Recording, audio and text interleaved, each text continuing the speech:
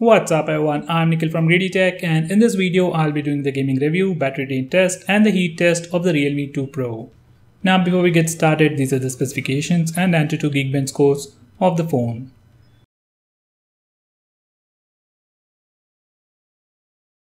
Now this is my setup. Phone currently has 72% of battery left, there are two big lights on either side and there is an AC running in the room at 26 degrees and the current room temperature is 27 degrees. Now coming to the phone's temperature, on the front it is 34 degrees, at the bottom it is about 36 to 37 degrees, on the back it's about 33 to 34 degrees and at the bottom it is 34 degrees once again. Now I'll start the timer and start the gaming review with Asphalt 9.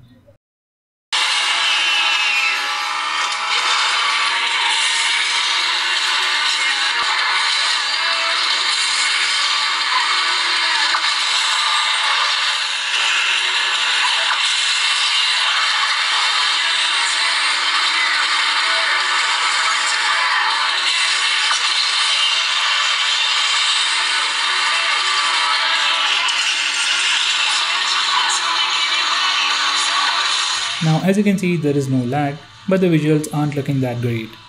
Now for some reason this game is not working properly, in terms of visuals, with phones with the same Snapdragon 660 processor like the Vivo V11 Pro, Mi A2, and now even on this phone, visuals aren't looking great. And it's not a problem with the phone or the processor, it has something to do with the game developers, so with an update, we might see better visuals on this phone. But as far as gameplay is concerned, there is absolutely no lag and everything is pretty smooth.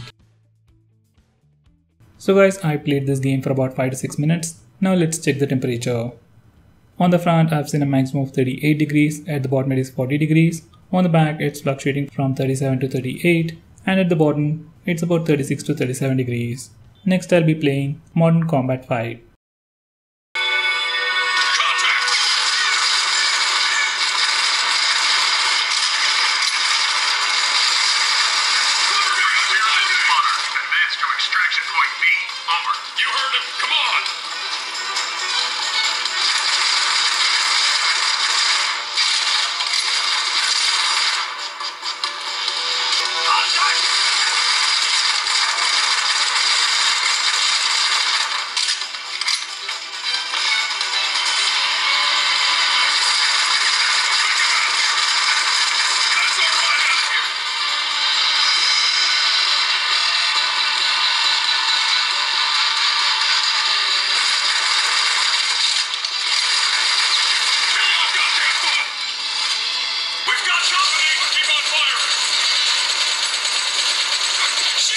So guys, as you can see, there is no lag and the visuals are looking pretty impressive.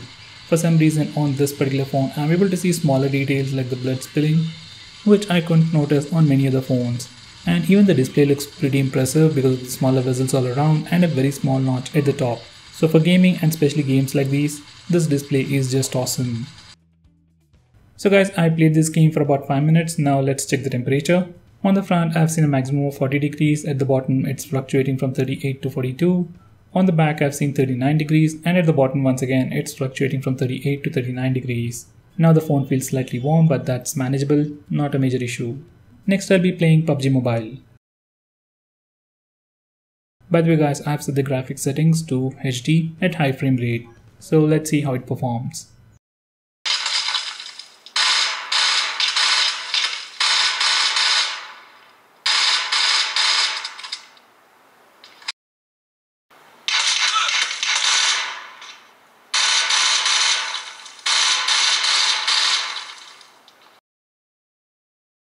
So guys, as you can see, there's a slight bit of lag, but that's not a problem. The entire game is still playable and the visuals are also looking pretty great. Now I am like a complete beginner in this game, so I really don't know about the frame rates and stuff.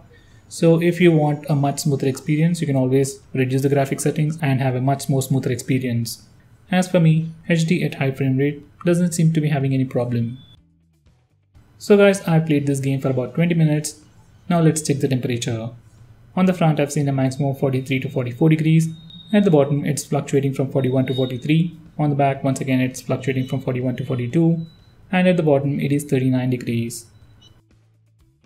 So guys, overall, if you're looking for a gaming phone under 15,000 rupees, I can definitely suggest you this phone. Maximum temperature that I have seen while gaming was 44 degrees and that too after playing PUBG Mobile for 20 minutes. Now 44 degrees might look like a big number, but the phone doesn't feel all that hot. It's kinda hot, but it's still manageable. You can continue playing the game. Now coming to the battery life, I've been playing games for about 37 minutes and phone currently has 57% battery left. So for 37 minutes of gameplay, phone consumed 15% of battery, which is kinda high compared to other phones. But for the overall gaming experience, I would say battery life would be pretty good and it should last you a day. Now for the heat test, I'll be taking pictures continuously for 3 minutes using both the front and rear cameras and then check the temperature of the phone. So now I'll start the timer and start taking the pictures.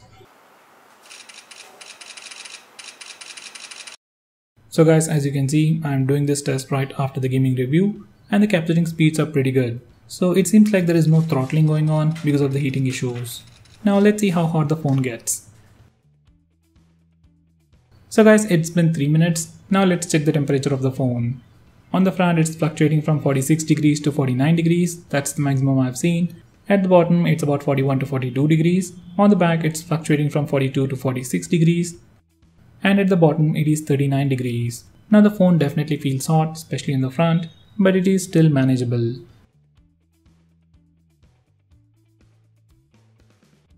Now right after the heat test, I tried using this phone for a minute. There was a bit of a lag, but overall, the entire UI was pretty smooth. So if we push this phone to its limits, like taking pictures continuously or using features like AR stickers and so on, phone definitely becomes pretty hot and the maximum temperature should be around 49 degrees. So if you're gonna play games continuously for hours together or take pictures continuously, then this phone will get pretty hot. By the way, these are like the extreme temperatures and on normal usage, phone wouldn't get this hot. So guys, on the whole, gaming experience on this phone is pretty impressive. There is no issue with that. And even in terms of heating issues, just like any other phone, if you push it to its limits, it gets hot, but that's it. There are no heating issues. It won't get hot unnecessarily. So you don't have to worry about that. So guys, that's pretty much it for this video. Thanks for watching. If you're planning to buy this phone, use the link in the description. It always helps the channel. And if you want us to make any specific video, tweet out to us with the hashtag AskGreedyTech on Twitter and we will try to make it as soon as possible. I'm Nikhil from GreedyTech signing off. Have a nice day.